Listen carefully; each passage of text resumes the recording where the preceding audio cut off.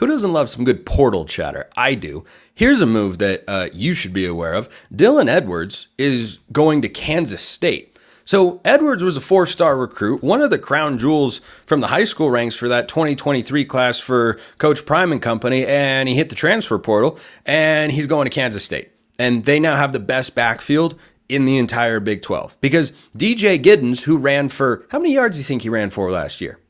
How many? Ask yourself that question. The answer is over 1,200 yards. So, you know you've got one running back who's good. You bring in Dylan Edwards, who was going to play a little bit more wide receiver at Colorado this year if he had stuck around. So you now bring in a versatile weapon, but a guy who can be in the backfield for you as well and has got explosive breakaway speed.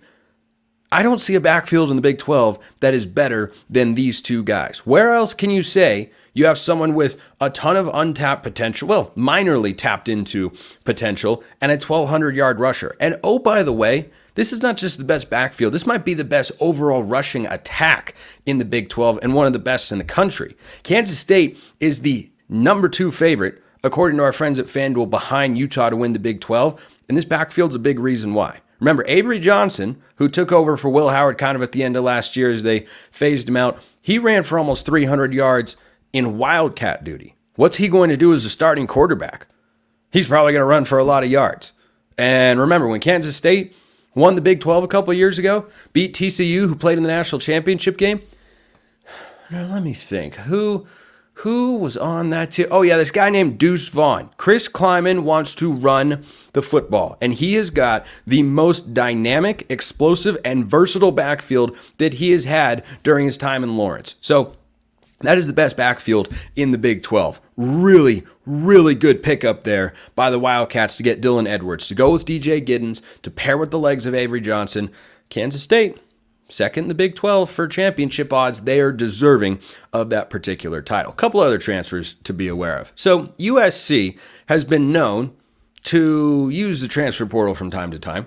I think they've done so with a really high level of success. Most recently on defense, they added Greedy Vance from Florida State. They've made other notable moves like Easton Mascarenas, Arnold, Achille Arnold, Kamari Ramsey, and several others who are going to make an impact this year.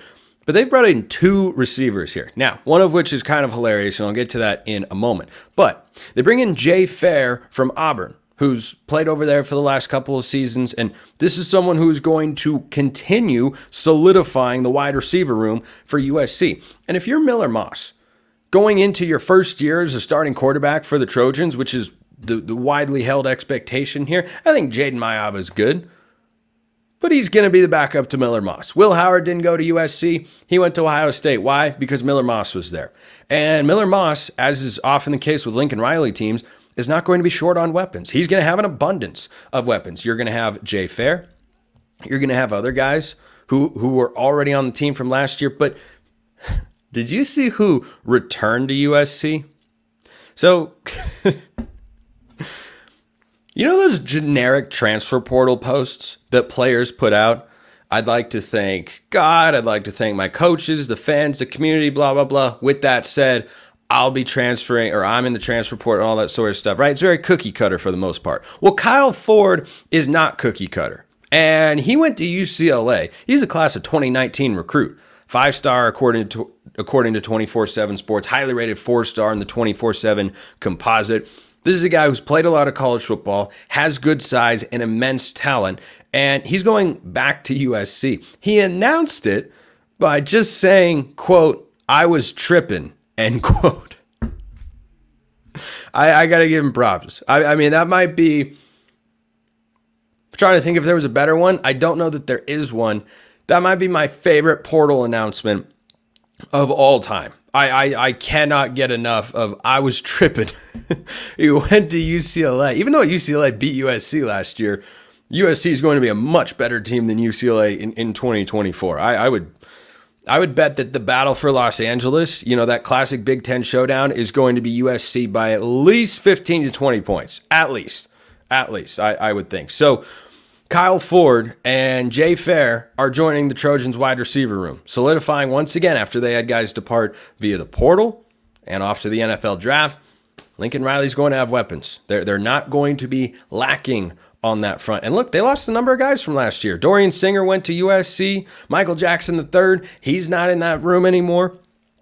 Or was it Taj Washington? One of the two. Remember, so many players in the transfer portal and whatnot. But you have Brendan Rice off to the NFL, Dorian Singer at Utah. Like, you had a lot of guys go out of that room. But now they've brought guys into that room.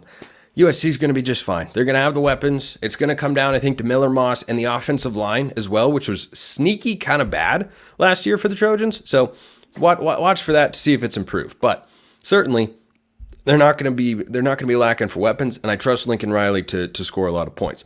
Here's the name to keep your eye on. Sam Brown. So Sam Brown is someone who I've mentioned on the show before, wide receiver from Houston, guy who the Cougars were not happy to see go. We're actually lamenting that he left because Sam Brown is someone who can be not necessarily a number one, but certainly a viable weapon. And who were we talking about earlier in today's show? That's right, we were talking about Miami, the Miami Hurricanes, and the offense that they have. And yeah, maybe they need a couple more pieces, though they've been adding them, as we also discussed on defense as well. But Cam Ward, Damien Martinez, you got guys like Xavier Restrepo on the outside for the Hurricanes. Sam Brown is reportedly going to commit to Miami. Now, this has not been made official yet, so you can't celebrate it just yet, Hurricane fans. What you can do is say, hey, if we go get one of the top wide receivers in the transfer portal right now, how are we not looking to make a push for the college football playoff? Because when you have brought in all the talent, like Cam Ward was one of the top quarterbacks available. Damien Martinez, probably the best running back that has changed teams. Sam Brown, one of the top receiver options currently in the transfer portal in this spring window. I just wonder, I just wonder at what point do Miami fans look at the guys they've brought in? It's year 3 for Mario Cristobal. At what point do you just go, oh, you should be contending for an ACC title and a college football playoff spot? That doesn't mean if you don't win the ACC or if you don't make the playoff, it's a failure of a season. But they should be in the running. If you come up just short a game late at the end of the year, that's one thing. But when you've put this much into the team, both financially and the caliber of guys that you've invested with those finances, I think expectations should be pretty high. And if they go get Sam Brown, it's just going to be another weapon for Cam Ward to have at his disposal. And that offense with a Mario Cristobal and Alex Mirabal coached offensive line could be one of the best in the ACC. And I wouldn't be surprised if they can be a better team than Clemson if they're able to put it all together. But that does not mean I'm down on the Tigers. It just means I think Miami is doing a lot of really, really good things. Appreciate everyone listening. I will see you next time. And until then, hope you have a wonderful rest of your day.